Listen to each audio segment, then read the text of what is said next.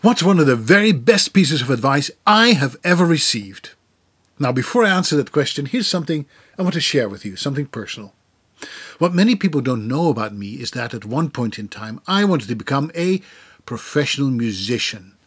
I auditioned for the Conservatory on cornet, this very instrument, and I got in, yay! But spending a whole life tied to one instrument seemed so limited, so I didn't follow through. I studied musicology instead, but I sucked at music theory, so I gave that up too. I love performing though. Until this day, music is one of my biggest passions. I've been part of brass bands, marching bands, jazz bands and various choirs. In fact, if you look carefully behind me, that's me in a student orchestra. There's nothing like the thrill of people making music together. When I was a student at university, I became a member of a choir dedicated to the preservation of plain chant, and that's the earliest form of Western music. This is us, looking very pious here. I'm somewhere over there.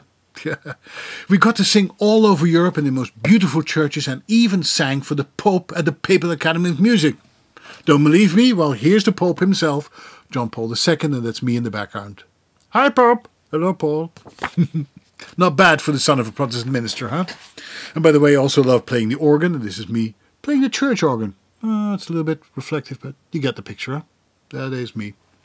You know, when I was still inexperienced, I tended to lean heavily on the people playing or singing next to me. So when they made a mistake, I made that mistake too. At one point, I remember the conductor stopping the rehearsal, and he said to me, "Paul, don't lean on the person next to you. If you keep on doing that, you'll never find your own sound. And if they don't show up for rehearsal, I expect you to know your parts and take the lead." This simple piece of advice stayed with me throughout my life. It's a lot easier to lean on people and let them lead. Followers don't have to take responsibility. They aren't exposed and won't be criticized as much. But as a follower, you won't stand out either.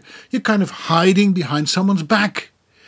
If you keep on standing in someone's shadow, you'll never shine or stand out. It's safe, very safe, and it will get you nowhere. If you want to become a successful freelancer, musician, photographer, text writer, or voiceover, you cannot be second fiddle. You need to become the soloist. Now, if you're an introvert, that's not an easy message. But guess what? Who told you it would be easy? If it would be easy, everybody would be doing it and making tons of money, right?